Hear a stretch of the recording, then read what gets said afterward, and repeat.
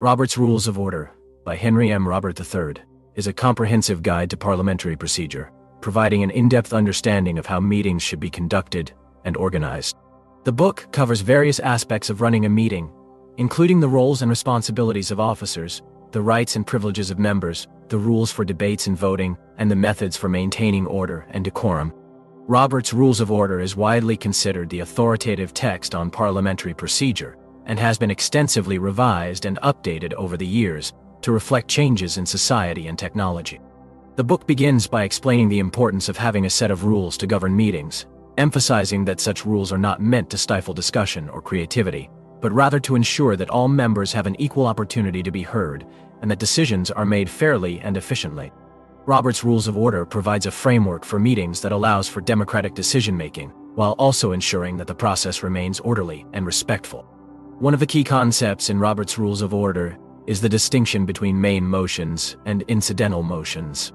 Main motions are the primary business of the meeting, such as electing officers, adopting bylaws, or discussing specific items on the agenda.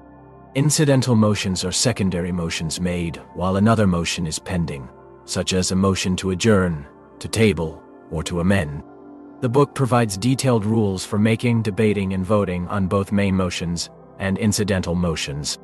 Another important aspect of Robert's Rules of Order is the role of the presiding officer, who is responsible for ensuring that the meeting is conducted in accordance with the rules. The presiding officer is typically the chairperson or president of the organization, but in smaller groups, a member may be appointed to serve as the temporary chairperson. The book provides guidance on the duties and responsibilities of the presiding officer, including maintaining order, recognizing speakers, and ensuring that all members have an opportunity to be heard.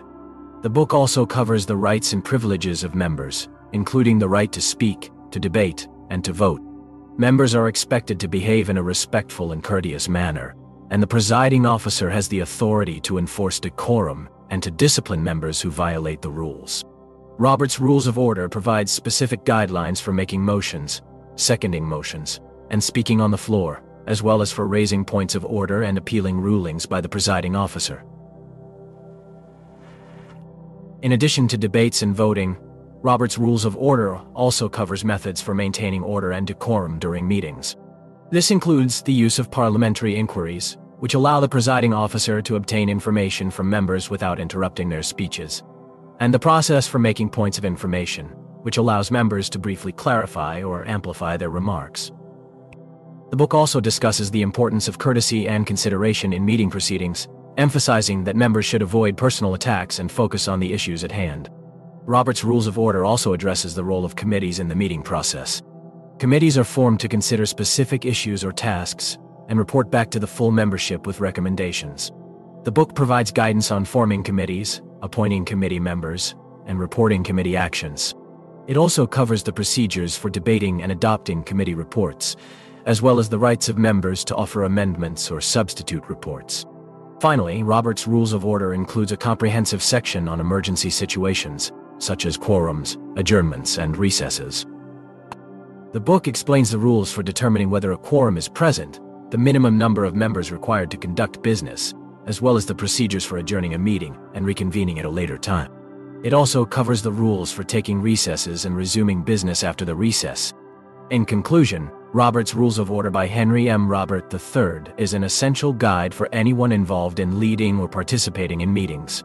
The book provides a comprehensive understanding of parliamentary procedure, covering everything from the roles and responsibilities of officers and members to the rules for debates and voting, maintaining order, and dealing with emergencies.